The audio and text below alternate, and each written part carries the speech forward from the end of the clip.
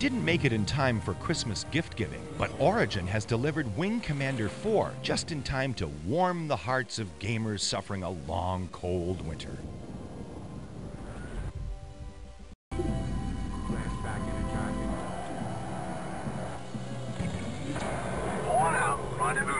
The game starts with a dramatic introductory sequence that's nearly a half-hour long.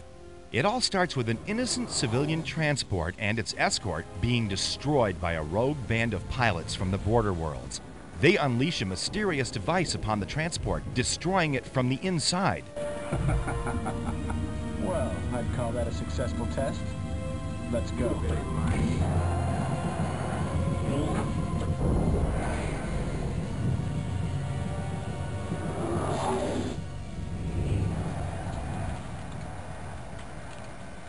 Malcolm McDowell once again plays Tolwyn, who addresses concerns about the escalating conflict with the border worlds. Let me remind you that during the long war with the Kilrathi, the border worlds were a loyal ally. Let us not allow lust for revenge to cloud our thinking. We mustn't forget who our friends are. Mark Hamill is back reprising his role as Christopher Blair, the Heart of the Tiger.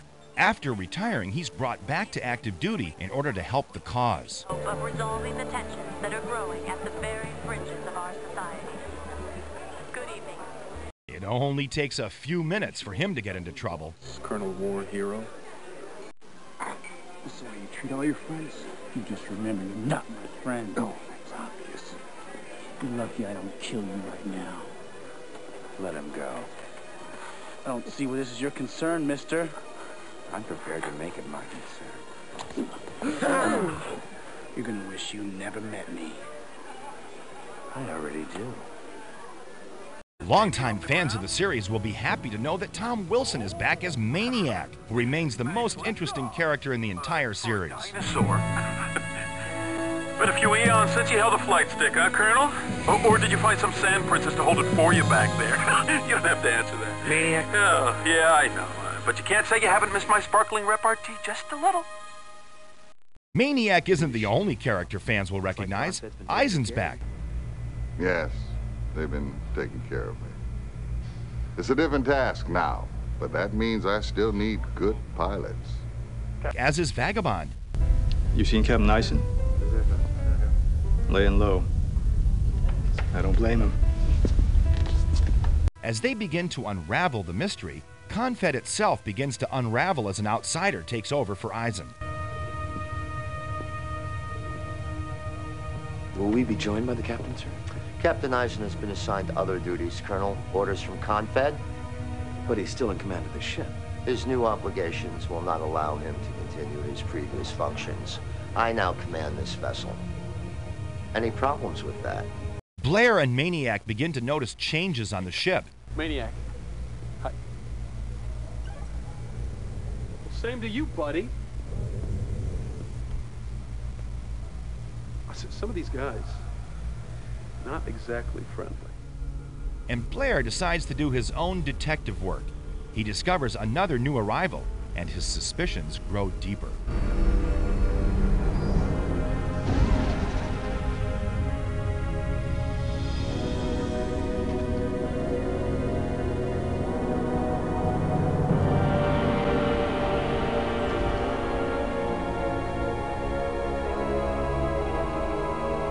At this point, Eisen defects to the other side, and then Blair and the gamer have to make a decision that will affect the rest of the game. Captain Eisen's already taken these steps.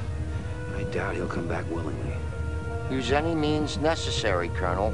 Captain Eisen must not be allowed to leave this system. He must not be allowed to rendezvous with border world forces. Dismissed!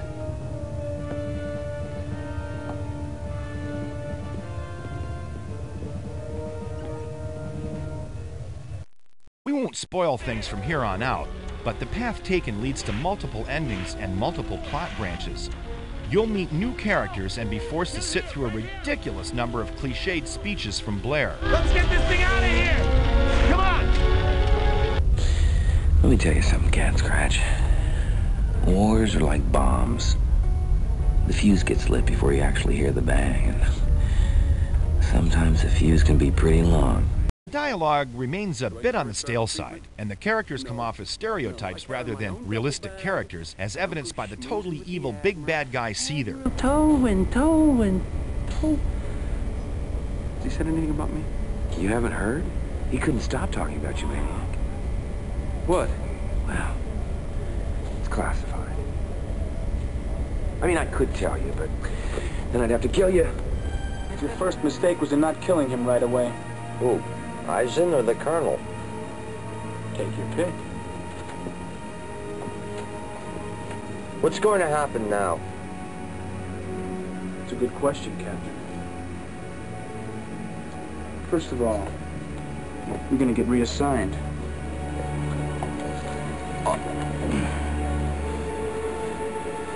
And I'm gonna continue with my plans. With the added pleasure of killing the heart of the tiger. Despite appearances otherwise, the game isn't just about video. The combat sequences are slightly enhanced, with better AI, graphics, and sound.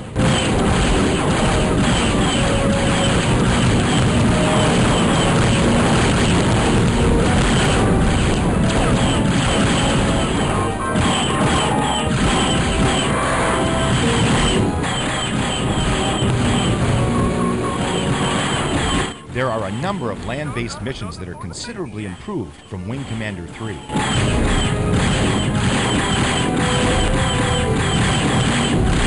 Other new features include new ship types, one of which becomes available only if you win a certain mission, and the usual minor improvements. Fires a shitload of small, low-density projectiles at extremely high velocity. Just paint your target and let her rip. Overall, this is still a must-have game for anyone interested in state-of-the-art gaming experiences. Yes, it's flawed both in certain video segments and repetition of missions, but it all becomes irrelevant because Wing Commander 4 pulls you in and doesn't let go.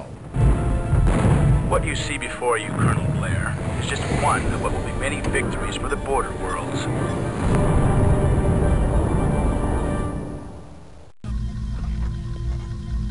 Talk to you later. Who did that? Now, if they just do the Maniac movie.